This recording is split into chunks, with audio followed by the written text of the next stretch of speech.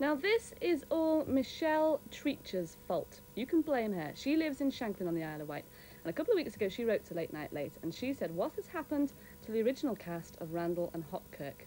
Well, by fair means or foul, we have dragged Marty Hopkirk in. Aye. To find out exactly. Actually, he's better known as Kenneth Cope. Actually, you're probably better known as Marty Hopkirk, aren't you?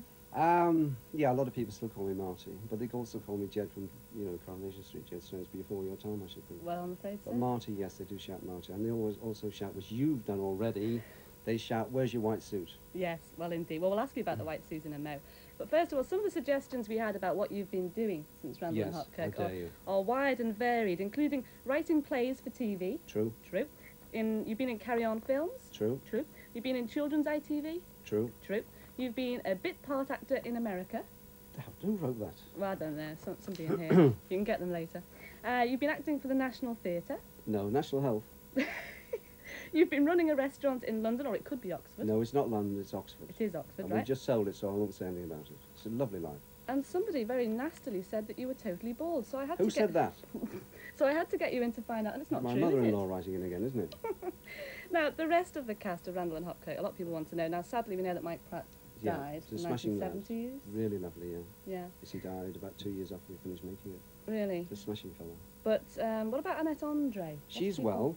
She's still working as an actress in London. I think she has a child now. She's I saw her about a year or so ago. We keep in touch on the telephone. But she's nice, and she's still working as an actress, So she's not a dog breeder in Switzerland, as we had someone suggest? I shouldn't think so. She got up to a few funny things at the studio, but I don't think she's involved with dogs now. So what was it, I mean, a lot of people want to know, fans of the programme or otherwise, what was it like making the programme? Sheer hell. Sheer hell.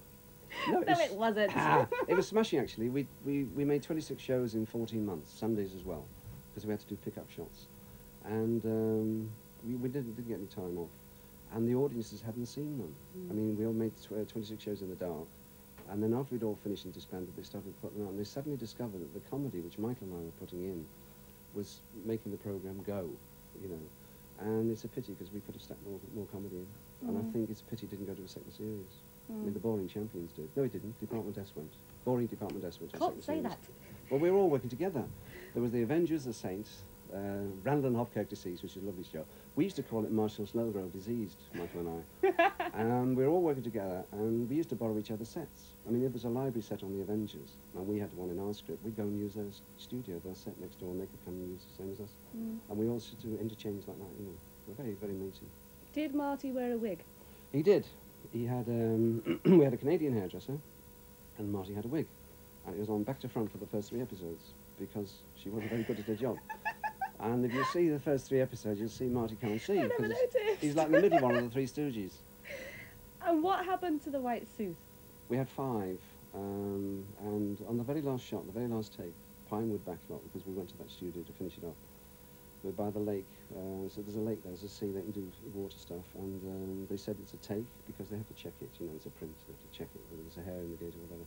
And as soon as they said it's a take, it's a print, I jumped into the lake with the last white suit, because I had 3 doubles and 2 stand-ins, all dressed in white suits, all supposed to look like me, but they didn't. Michael and I used to moan because they'd go out and do exterior shots, and you see one of them walk quite strangely, actually.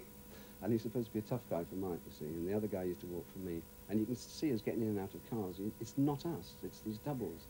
And they could not, we used to rehearse them in the studio when we had time, to walk up and down like us, so we didn't look like idiots when they did the car shots, or the run-by shots. Well, have you seen an episode of Randall and Hopkirk recently? No, I watch the news a lot, though. Are you looking forward to this, then? Yes, I am, which is what, it's Who Killed Cock Robin? Yeah. I've no idea what it's about. I think there's a lot of birds in it, and, whatever. So, will the wig be on back to front on this episode? No, I think it's number 5 or 6, I think. All right. You can tell because you can't see the eyes.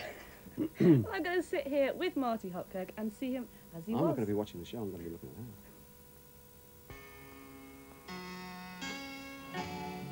that.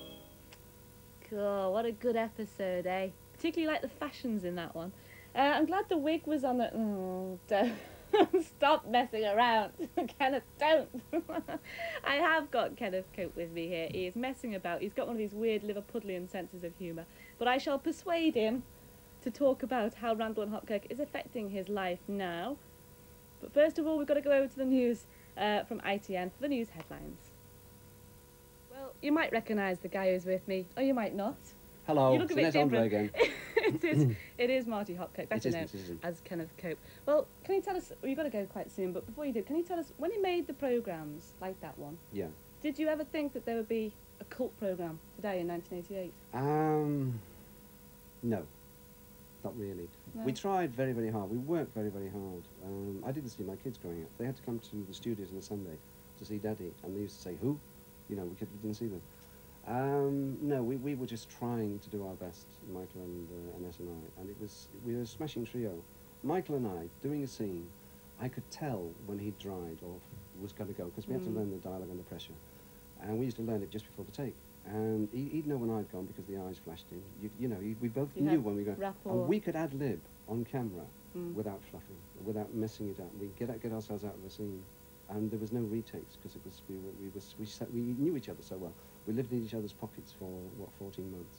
And it was smashing. He loved me and I loved him. And then Andre got in the middle, you know. Yeah. Well, it seems to have worked because Randall and Hopkirk is a cult programme. And I've got to thank Kenneth Cope. I thought you talked about Dixon of Dog Green.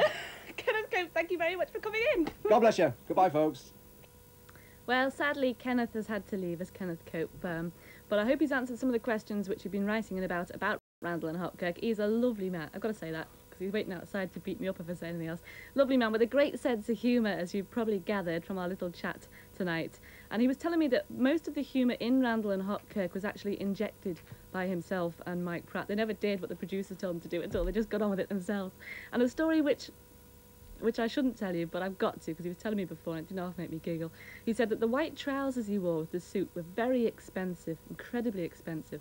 And what he had to do was, after every scene, and they went, yeah, he used to have to take his trousers off in the middle of the studio. He used to take his trousers off. He used to give one or two young ladies a bit of a shock.